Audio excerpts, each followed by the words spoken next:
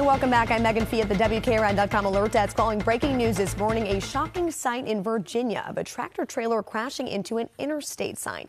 Take a look at this. This happened on I-64 in Richmond. You can see the bed came apart from the cab and just stayed up against the sign. Virginia State Police say it took crews more than an hour to get it down, causing massive delays. No one was injured in the crash. The driver of the semi has been charged with reckless driving. Remember, News 2 brings you breaking news around the clock. Just head to WKRN.com.